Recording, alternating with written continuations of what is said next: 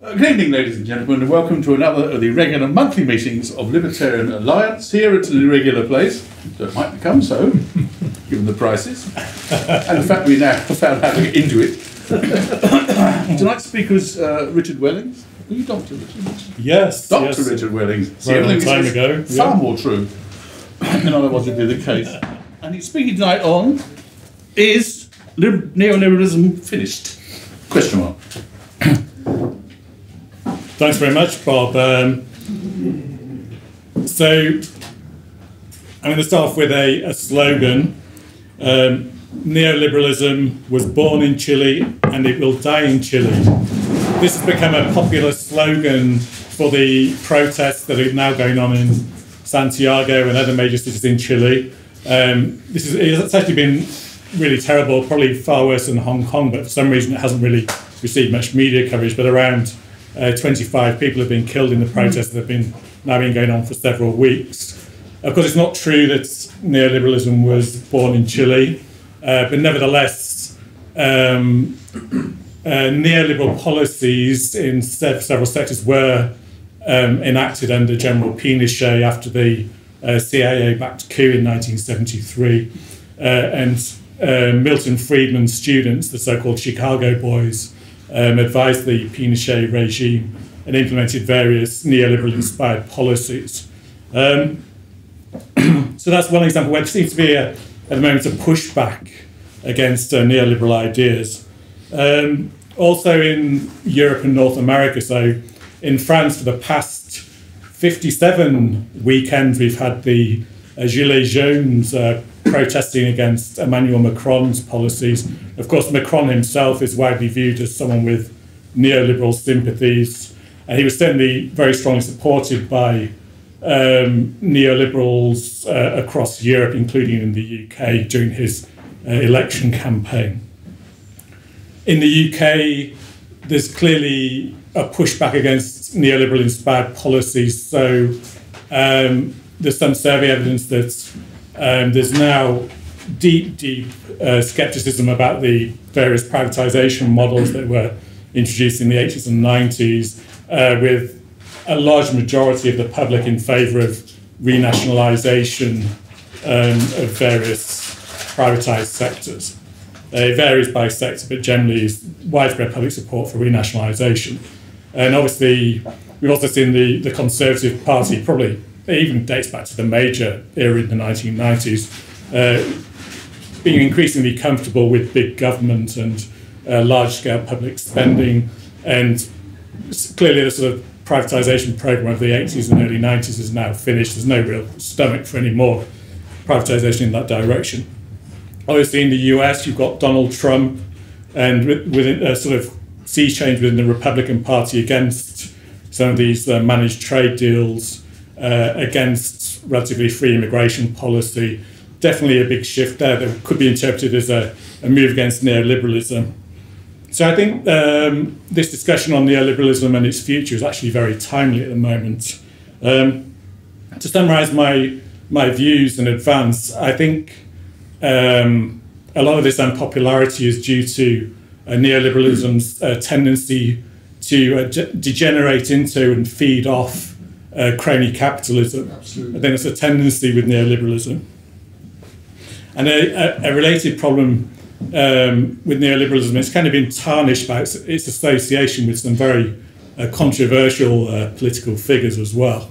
So, I mean, obviously, I've already mentioned General Pinochet, who I think killed around 3,000 opposition activists in the few years after the coup in 1973. But obviously, in a sense, he's a fringe figure, and the main political figures associated with neoliberalism are, of course, Ronald Reagan and Margaret Thatcher. Now, taking Reagan first, I used to be moderately sympathetic to Ronald Reagan. I was never sort of a massive fan, but then I sort of started delving into his record, particularly on foreign policy, and I became increasingly appalled by what he did. So, just to give you a few examples, in Afghanistan, of course, his administration was arming and funding the the Mujahideen, these jihadists who later morphed into the Taliban and Al-Qaeda. Then we have, it gets worse. Then there were the Central American death squads that were armed and funded by the CIA, committing, just kept going around massacring whole villages, killing all the women and children. And obviously the Iran Gate scandal erupted was all to do with the covert funding of that. And then there was the Iran-Iraq War in the 1980s. I think it was 1980 to 1988. Killed around 1.5 million people. And the US government under Reagan was arming and funding, along with its satellites, Saddam Hussein, of course, who invaded Iran. That's actually started the war in 1980. Where still the US forces under Reagan were actually helping Saddam target Iranian forces with chemical weapons. And those very same chemical weapons, of course, were being supplied by Western firms with the collusion of Western governments to Saddam Hussein in the 1980s. But the one that really takes the biscuit with Reagan is Pol Pot. So backing Pol Pot in the 1980s, there are some lunatic communist leaders, but I think Pol Pot's the biggest lunatic of the lot. Killed up to 3 million Cambodians with these crazy year zero policies.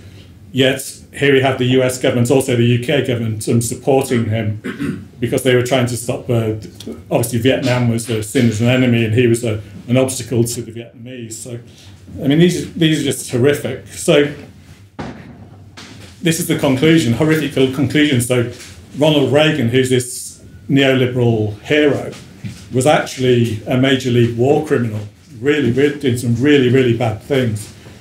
Margaret Thatcher, obviously, UK foreign policy was just basically being America's poodle, as it has been since World War II.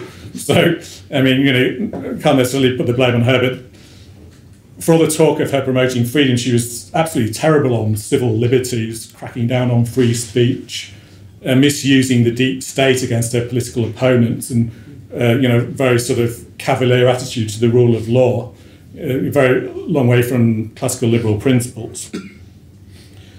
But anyway, I'm going to read out a quote here, and this is Murray Rothbard on Ronald Reagan.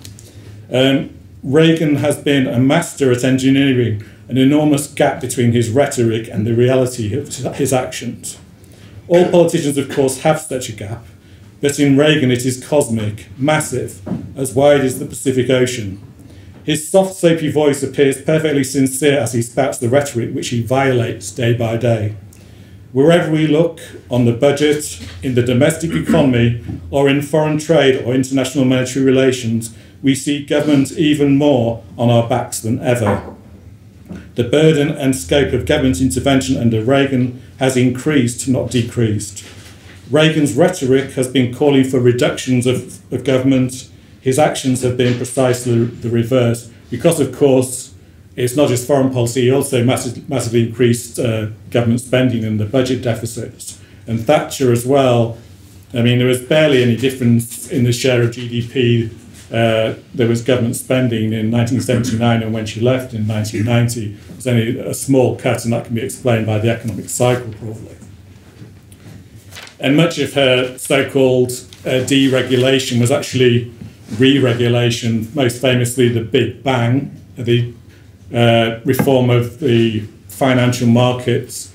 This actually made illegal a lot of the private regulation that had evolved voluntarily in the City of London, and replaced it with statutory regulation and government bureaucracy, which of course tended to benefit the big crony capitalist US investment banks most of all. So obviously, because it's associated with these people who are in the public's mind villains, neoliberalism has a major public relations problem, because it's associated with these Pinochet, Reagan and Thatcher in the public's mind. But this is also a problem for libertarians and supporters of genuine free markets, because of course generally libertarians are tarnished with the same brush as neoliberals and thought of as part of the same kind of gang of ideological group, even though, as I'm going to argue, I think this is completely wrong. So the failures of neoliberalism get attached to free markets and libertarianism, giving libertarianism and free markets a bad name. And in fact, I will argue that neoliberalism is better understood as just another particular form of state capitalism rather than an ideology that really believes in free markets. So let's go on to some definitions here. I'm going to start with a dictionary definition, which I wouldn't usually do, but this illustrates some of the widespread misunderstandings that occur in this area. So this is a dictionary definition. Neoliberalism is a modern politico-economic theory favouring free trade, privatisation, minimal government intervention in business, reduced expenditure on social services. But this is surely way off the mark, because obviously the kind of managed trade deals that neoliberals typically advocate are a very long way from actual free trade, for example. And the artificial markets that they advocate are obviously a very long way from free markets, these government-regulated artificial markets. Some of the Marxist definitions are also off the mark. So here's one from David Harvey, who I think used to be a professor at Oxford. Neoliberalism is in the first instance a theory of political economic practices that proposes that human well-being can best be advanced by liberating individual entrepreneurial freedoms and skills within an institutional framework characterised by strong property rights, free markets and free trade. The role of the state is to create and preserve an institutional framework appropriate to such practices. But as we'll see in more detail later, neoliberal policies are in fact very far away from genuinely free markets. From Jeff Deist at the Mises Institute, we have a rather different description of neoliberalism. The basic programme of late 20th century liberalism, social democracy, public education, civil rights, entitlements, welfare, feminism, and a degree of global governance, coupled with at least grudging, if not open respect for the role of markets in improving human life. In other words, neoliberals are left liberals who accept the role of markets and the need for economic development as part of the larger liberal programme. This vision, of course, includes Western interventionism, military, diplomatic and economic, in all world affairs, led always by the US. I think this is probably getting closer to the mark, at least in terms of how neoliberal ideas have been translated into real-world policy. The history of neoliberal ideas also helps us pin down some sort of understanding of the perspective. One obvious clue is the name, the word neoliberal, i.e. new liberal. And the point here is that it was something different from classical liberalism. It was a rejection of classical liberal laissez-faire. So one of the influential schools was German ordo-liberalism, which emerged most powerfully in the first half of the 20th century. And I think this ordo-liberalism contains many of the seeds of neoliberalism in its rejection of laissez-faire, its concern with social justice and social cohesion, and in particular its advocacy of state-regulated markets with artificial competition promoted by the state.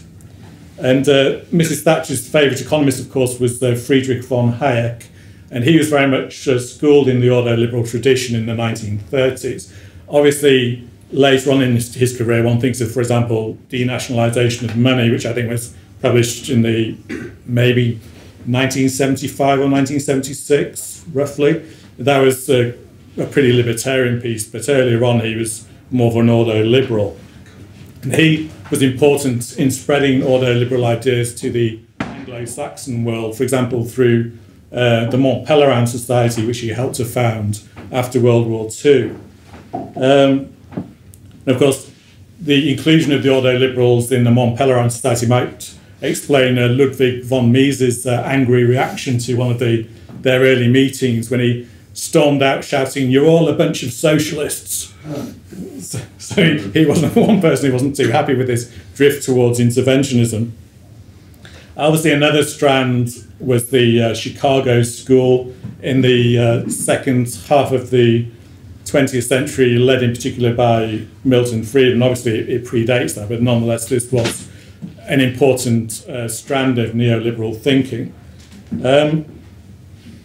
So they were particularly important in terms of the neoliberal policies towards the monetary system, supporting central banks, and the idea that you could use the money supply, you could centrally plan the money supply using it as some sort of lever to regulate the economy, which of course is anathema to Austrians like Mises and Hayek. But nonetheless, they had far more influence over this monetary system that was created. And of course, I do think they are at least partly to blame for the financial crisis in 2007, because of their monetarist policies, created all these bubbles, which in turn exposed this really egregious, cosy relationship between the central bank's politicians and big financial firms, really the epitome of crony capitalism. And of course, the financial crisis, I think, unfairly, of course, because this is more of a neoliberal generated crisis than a free market generated crisis, but it has done probably more than anything else to discredit free markets in the eyes of the public. Now, I don't think we've really got to grips with a good definition of neoliberalism yet, but I'm going to move on to a series of policy examples which I think will help flesh out how neoliberalism would differ from libertarian policies or free market policies. And helpfully, the Adam Smith Institute, about 3 or 4 months ago, published a neoliberal manifesto which sets out neoliberal policies in a series of areas. Now, a note of caution, obviously there's a variety of views within what we might call neoliberalism, and not every neoliberal is going to agree precisely with these policies. But nonetheless, it's useful in an indicative sense. So, as I mentioned earlier just now, on monetary policy, neoliberals tend to support central banks and centrally planning the money supply. They support inflation, albeit at a fairly low rate, but nonetheless this can accumulate in terms of huge distortions to the economy, as we saw in the 90s and early 2000s. Whereas obviously libertarians would tend to prefer voluntary competing currencies and debate whether that would lead to some sort of gold commodity-based currency through market action over time through the discovery process.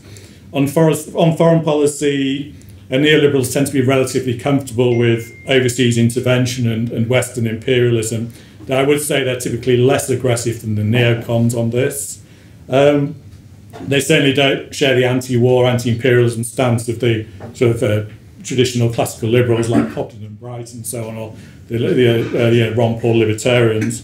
On health, they tend to promote state-subsidised and regulated compulsory social insurance systems. On education, they tend to favour either state-funded free schools or a state-funded voucher system, rather than, a lot of libertarians will say, let's get the state the hell out of education, make it voluntary and so on. So there's a huge cleavage in views on education. On welfare, they promote significant redistribution to help the less well-off, and they're more interested in making the welfare system more efficient and to improve the incentive structure than actually getting rid of this huge transfer from one group of people to another. Obviously, libertarians would focus on voluntary means to help the poor, for example, the extended family, charities, friendly societies, private insurance, etc., etc. On pensions, they often support compulsory government-backed savings schemes, as we saw introduced in Chile under Pinochet. Once again, a big difference with the libertarian perspective. On the environment, they're quite comfortable to adopt the Pigovian framework of taxing externalities, and they kind of ignore a lot of the calculation problems involved in that, and the problem of making interpersonal utility comparisons when a lot of the evaluations are deeply subjective in this area. I mean, some of them they even claim some compulsory emissions trading scheme like the EU imposes a carbon tax. They say these are free market policies. I mean, how cretinous is that? It's just ridiculous.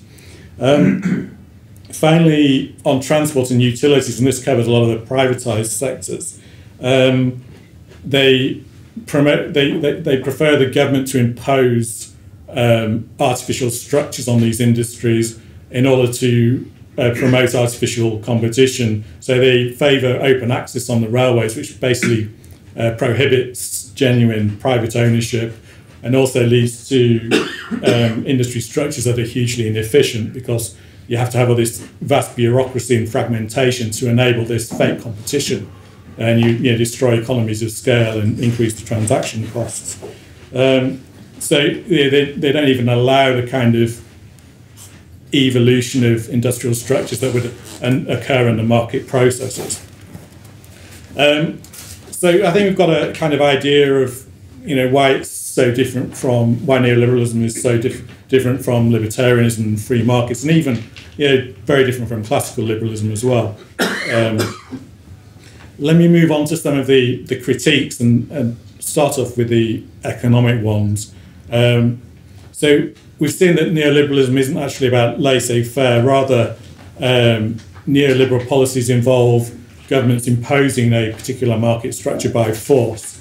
And this means there's a severe public choice problem with neoliberal policies, because as with any political processes, the creation and sustenance, maintenance of these artificial markets is a political process, which means this process can be influenced or captured by special interests.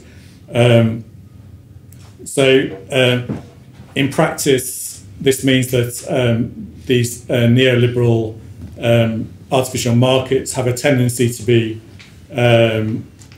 create crony capitalism, whereby politically connected special interests are able to basically shape the market or protect it from, create barriers of entry to protect themselves from competition.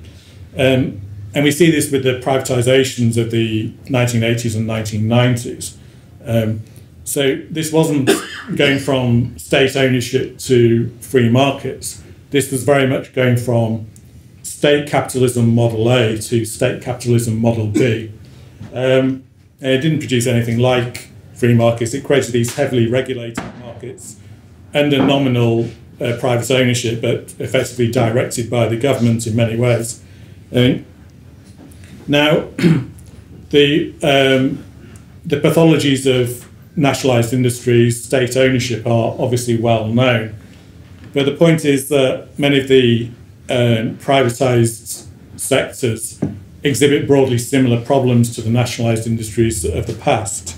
And I'm just going to explain some reasons why neoliberal policies could potentially fail to produce significant benefits compared with the nationalised industries of the past.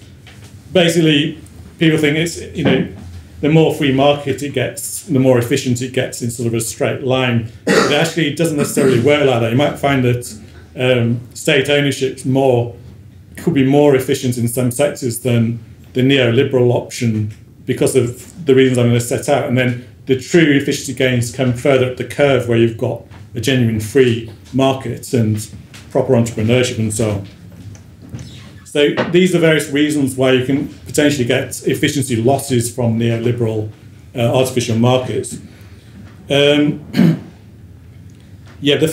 first point is that politicization. So potentially a sector might become more politicized after it's been privatized than it was before. Basically, this is because just the change in the status quo creates political risks.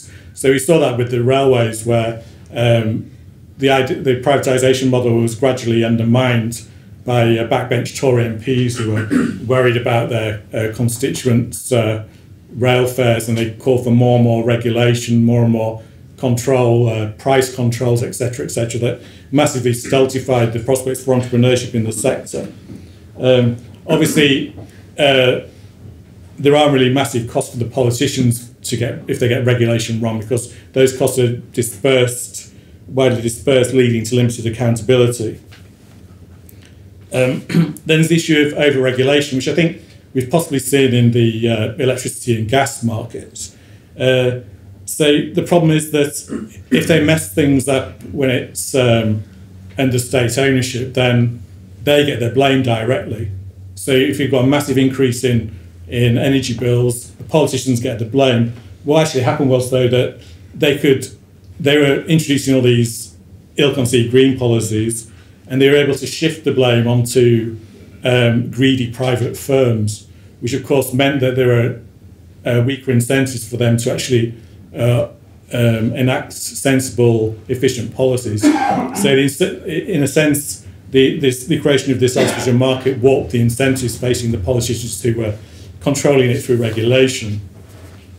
And of course, voters have very weak incentives to get well informed about the true causes of why their energy bills are going through the roof. If they can blame greedy energy companies, then that's great. It suits the politicians because they can disguise what's really going on. Another problem is, of course, looking back at the 80s and 90s, government borrowing and debt was often a big problem, and the privatisations were also bringing in big flotation receipts that were really useful for the Chancellor of the Exchequer. And clearly, if you want to get investors into invest in these private companies, it helps if you're going to rig the market to shut out competition and protect the long-term profits. Especially, with things like pension funds, they want a long-term reliable stream of profits. And what you don't want is too much disruption to the market. So that, in a sense, gave the politicians an incentive to create these very heavily regulated markets that could guarantee a certain profit level. It was even built into the price regulation model in several sectors like water and the airports and so on, because it was based on the regulated asset base. So, this meant that obviously this was a big incentive not to have a free market where the whole thing could be disrupted and these people would be less willing to invest. I mean, that's personally my own investment strategy is, anything that's like a free market, I avoid like the plague. You want a nice rigged market where the government's protecting the profits, So, then the other issue is transaction costs, most famously again on the railway. So if you create these, the need for artificial competition and these layers of bureaucracy, fragmentation, it also introduces transaction costs between the various layers in the industry. And that's why in the early years, of course, the railways, within 2 or 3 years, George Stephenson abandoned the open access model and went for vertical integration, because these transaction costs were so huge, all the hassle involved in having different people using the same bit of railway.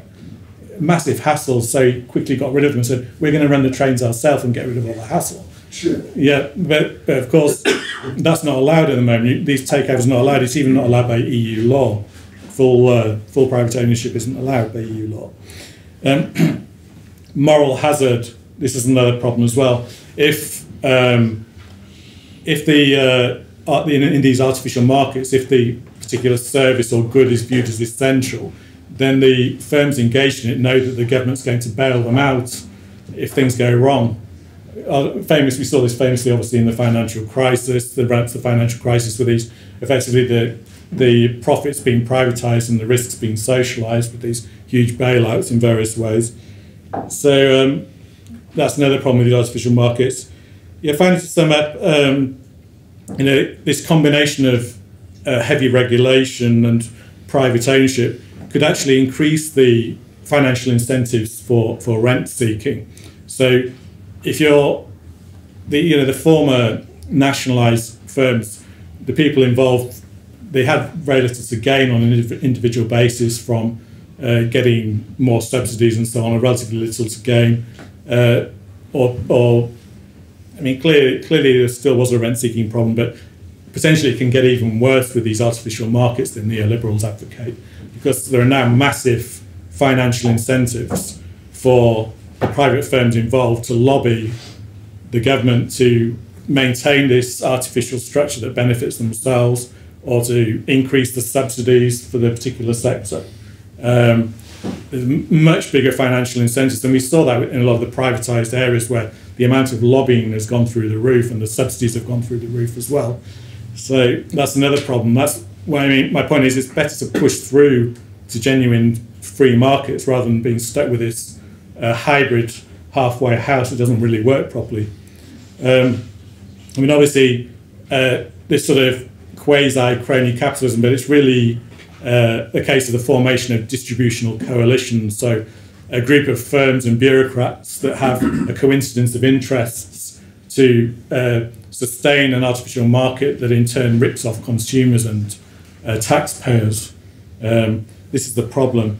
So I don't normally agree with Paul Mason, but he made this point about the collapse of the construction firm Carillion. He wrote, Carillion's entire history encapsulates the rise and fall of neoliberalism. It was a machine for turning taxes collected by the state into profits for shareholders and bonuses for managers.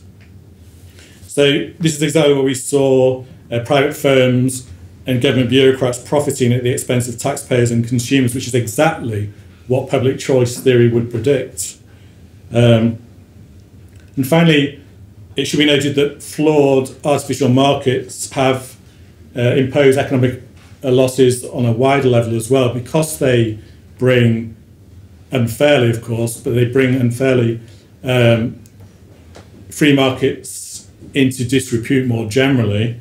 Then when there is a reaction to these artificial markets that degrade into crony capitalism, it then has a knock-on effect on the political culture, which means that there's likely to be more and more state control as a reaction to this, which of course is what we've seen in various privatised sectors. I should add as well that the empirical record of neoliberal policies is mixed and difficult to draw conclusions from. So, the left sort of analysis says that we had an era of Keynesianism and Fordism in the post-war period, and then this changed to a neoliberal era from the 70s and then strengthening in the 80s onwards. And if you look at obviously the growth record of Western economies has been rather weak in the so-called neoliberal period, but of course that doesn't really prove anything, because other economic models could have produced even worse growth, and there may be various other factors involved here. So it's difficult to draw conclusions from that. And obviously neoliberals themselves would justifiably claim that, of course, in very many sectors, neoliberal policies were never properly implemented. Vast sectors, health and education and the sort of welfare stuff in particular. So this is really, a bit of difficult. The empirical evidence really isn't much use here. So going on to the conclusion, I should finally answer my question: is neoliberalism finished? Well, I think it's highly unlikely. And this is because in practice, neoliberalism is effectively a recipe for crony capitalism, because it does produce these hugely powerful special interests that benefit from rigged markets. And they obviously, in many cases, will be destroyed by genuinely free markets. And the obvious example is the financial sector, which relies on central banking, all this inflation and money printing, as well as various other tax breaks, bailouts, and so on. And clearly, they're going to, resist, to the death any sort of libertarian policy that could upset their little cosy stream of profits. But obviously, you could apply this to virtually any other sector of the economy. And this means that concentrated special interests have strong financial incentives to devote resources towards lobbying for a continuation of these artificial markets and regulations and so on. And that means they fund an extensive network of lobby groups who promote these kind of policies, regulated artificial markets, rather than genuine free markets. And unfortunately, this has created a tendency for free market organisations to drift away from classical liberalism and libertarianism and towards neoliberalism, because obviously this means they get more influence with policymakers, they like to get funding from these special interests, and obviously more media coverage, all the rest of it, because they're not trying to upset the apple cart too much. It's very much an establishment-friendly kind of ideology, whereas libertarianism isn't, of course. It's very, very radical. So despite all the angry opposition, neoliberalism is still very much alive. And my recommendation is, if you want money and influence, a good career in academia, media, politics, then don't be a libertarian, become a neoliberal. But I do beg you, and this is my last point, if you do that, become a neoliberal, please don't describe yourself as free market. Thank you very much.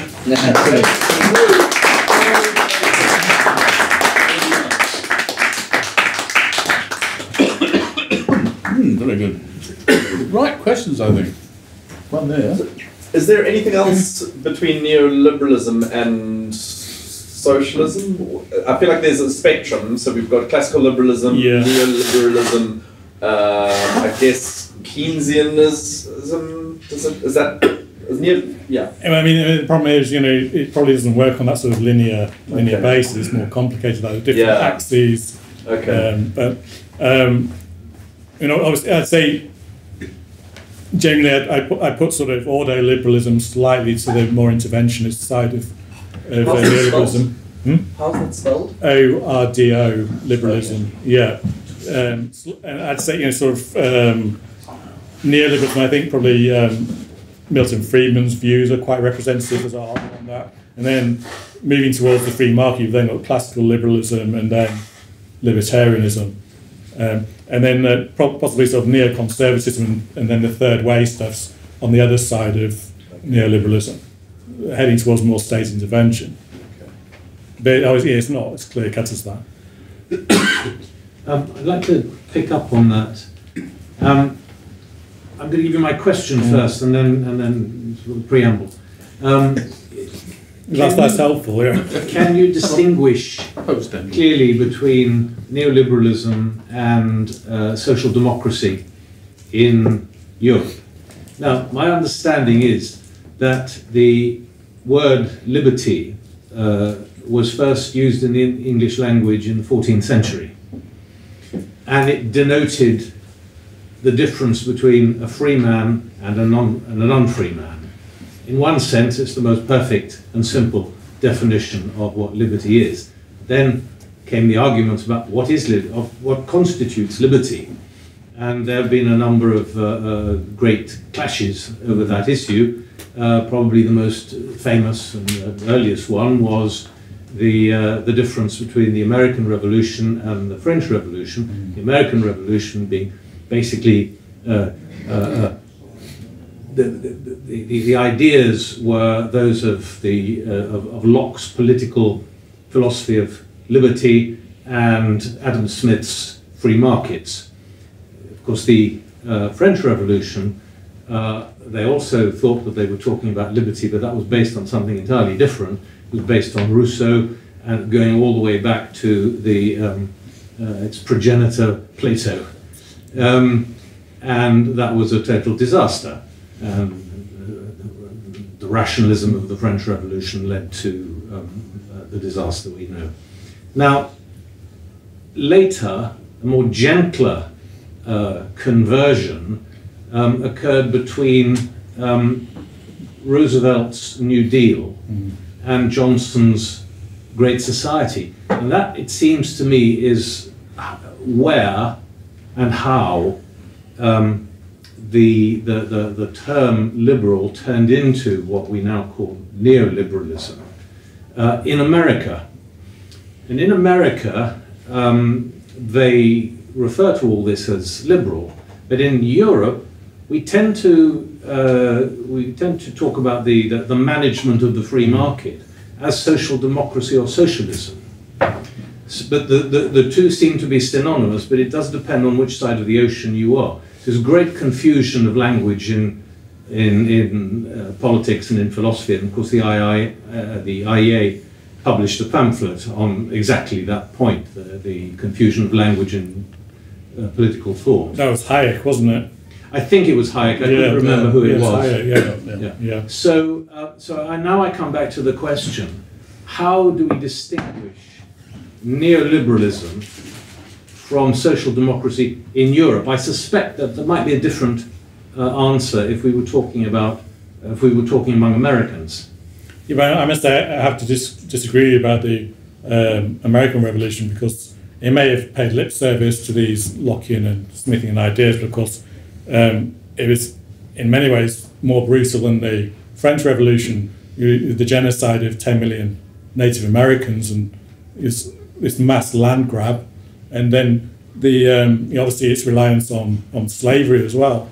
And this is absolutely horrific. This new genocidal empire that was created on those false pretenses. Nonetheless, I think really, I say probably the difference between neoliberals and social democrats is in terms of, I do think the social democrats would go further than neoliberals in terms of what they think the proper role of the state should be. And it's more a question of magnitude rather than underlying ideals to some extent. So they would favour much more redistribution and they'd have a more egalitarian rationale rather than neoliberals would be concerned with the basic safety net in terms of society. So I think that's one big difference.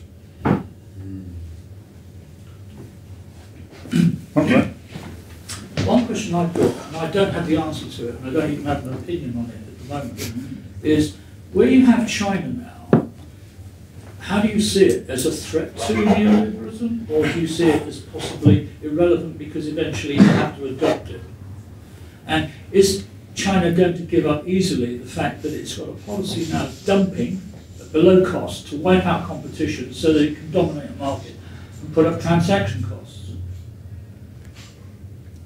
Yeah, I think China's actually a threat to neoliberalism because although, some Marxists, they lump China's liberalisation post, was it 1978 or something, they lump that as sort of a neoliberal experiment. But I would see it very much in the tradition of Lenin's new economic policy. Where the communists, it was basically famine and disaster for the first 3 or 4 years. And so there's a massive U-turn where Lenin allowed some private enterprise and small and medium-sized businesses, which is similar to what you have in China, because the big stuff's still very heavily state-controlled, the big industries and so on. And I think it is a threat because a lot of the neoliberal, if you like, rigged markets that benefit special interests, particularly in the US, I think once China reaches a critical mass, they can dispense with those. And the one I'm particularly thinking of is intellectual property laws. We can argue about in principle whether they're right or wrong, but in practice this is one of the key crony capitalist scams that's used to favour big US firms over their competition, basically to shut out competition, particularly from developing countries. And so I think they could start to break up a lot of these neoliberal institutions. They're going to they're already trying to create their own competition for things like the World Bank and the IMF and so on. And they can also challenge the neoliberal inspired monetary system as well. The question is whether there'll be some kind of attempted military intervention to try and smash that out. Second question. There's nothing I disagree with about what you just said, especially the intellectual property, which I see as basically solving the problem of China, because China's so basically 100% control freak on an economy that basically it suppresses creativity and intellectual property innovation. So effectively neoliberalism actually supports creativity. Like Xerox passes over to Apple passes over to Microsoft, it becomes incestuous, and you create a creative engine. But to do that, you've got to have freedom of movement of ideas, and China's not in favour of that, which puts China in a very difficult position because it's got to commit theft to actually make up for the deficiency which it's got, and efficiency of having total control. But it's not theft of physical property though, is it? No. No, I wouldn't agree that it's theft, because obviously these ideas I don't believe can be sort of homesteaded in the way that physical property can be. But that's a debate for another. That's a debate for. This is a debate that divides libertarians, and I'm an anti-intellectual property person. Just to clarify, you're anti-intellectual property. So yeah. Yeah.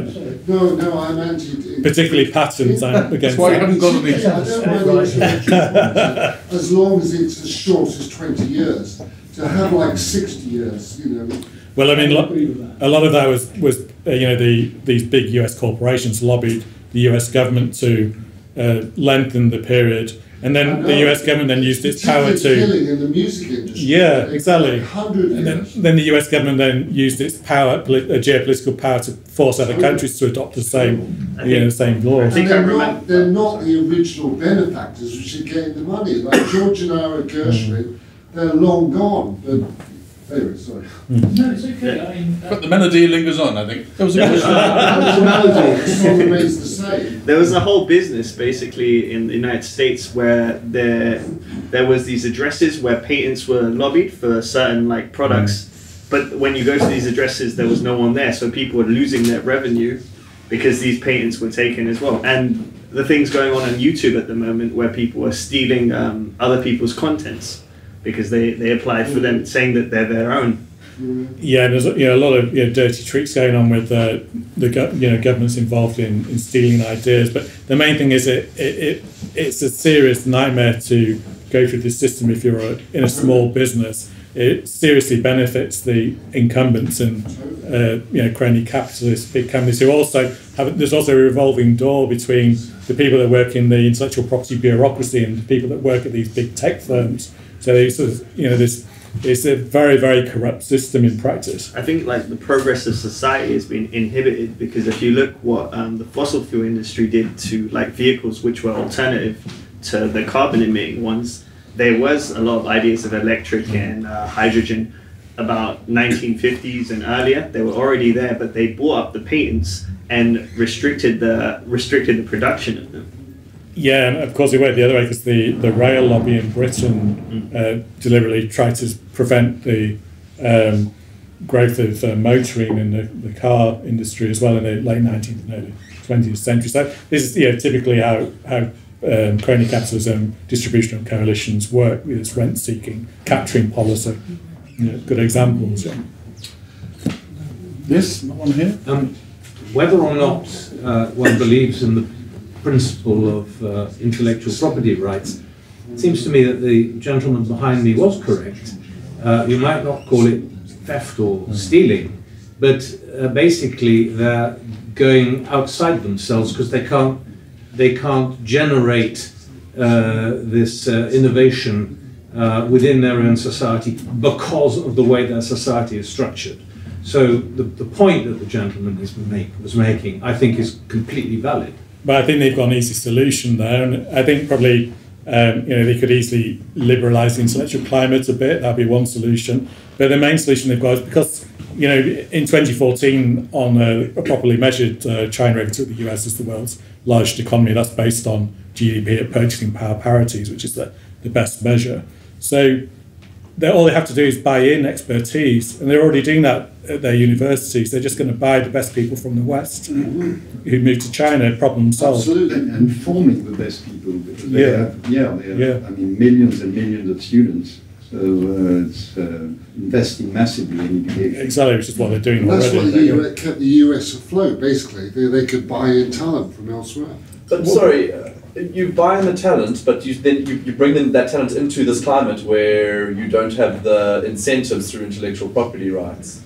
Yeah, but they're not still have the same problem. Yeah, but the people who generally invent things, they're not the ones who typically get rewarded in the Western system. They're the people who get ripped off by the crony capitalists. And there are numerous examples of it. Can I add to that? Really, in the modern age, you've really got to almost, if you're creative, you've got to, know people know the lion by its roar, by its claw. You've got to make yourself unremovable from your product. That's the real test. Yeah, but I mean the number. If you look at these big tech oligarchs in the US, it's more about their political and business connections. They very rarely actually invented the stuff themselves. Absolutely, but they often literally stole it from other people. But that's true. Look! It's all sociobiology. We've got the model of the cuckoo back in the wild. People have got to wise up. Yes. It could be a good point at which to stop. But any more? One of them? Yes. Richard, I'm very interested in discerning a possible belief that in some respects we're better off going back from neoliberalism to more state control in certain sectors before we move forward to a genuinely free market. Did I understand that correctly? And if so, which sectors were you thinking of? No, I prefer to move straight to move to a proper free market, but you may yeah, exactly. But the problem is unpicking the structures that are involved.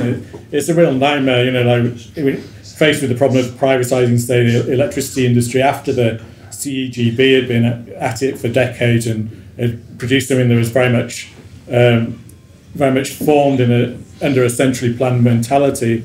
It's not easy to go from there to a proper free market.